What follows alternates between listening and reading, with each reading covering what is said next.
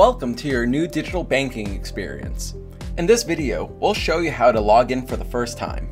First, you'll visit dcu.org and log in using your member number and the last 4 digits of your social security number, unless you have opened your membership more than 3 weeks ago and received your PIN. If you have received the PIN, you must use this to complete the process. If you are a current DCU online or mobile banking user, please log in using your existing password. Once you've signed in, you'll be prompted to create a new, strong password and username to log into digital banking. Make sure your new password is between 8 and 40 characters and contains both an uppercase and lowercase letter, a number, and a special character. To keep your password strong, it can't contain character patterns.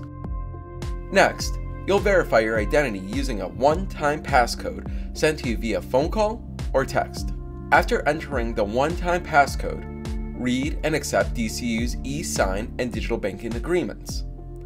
Lastly, confirm or update your contact information. Now logged in, you can access your accounts, manage payments, and much more.